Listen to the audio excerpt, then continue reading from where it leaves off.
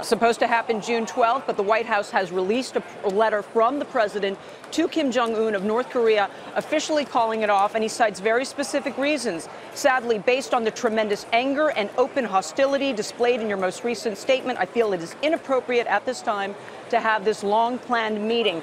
The statement you could be referring to is one North Korean diplomat who said whether the U.S. will meet us at a meeting room or encounter us at a nuclear-to-nuclear showdown is entirely dependent upon the decision and behavior of the United States.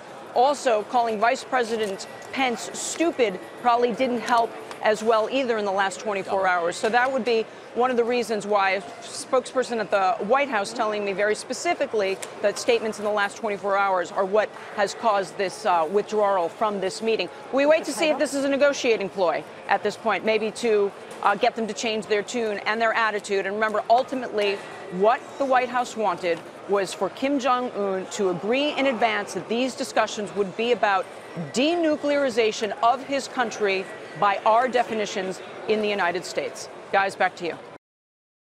Hey there, thanks for checking out CNBC on YouTube. Be sure to subscribe to stay up to date on all of the day's biggest stories. You can also click on any of the videos around me to watch the latest from CNBC.